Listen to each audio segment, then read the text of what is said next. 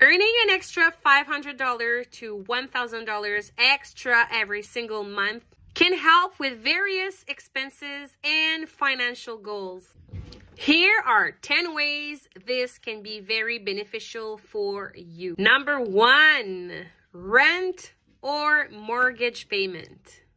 Number 2, utility bills. Number 3, grocery shopping.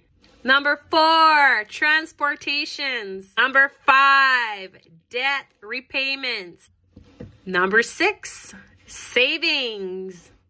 Number 7, education or skill development.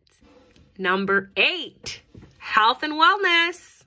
Number 9, home repairs. And number 10, entertainment and leisures.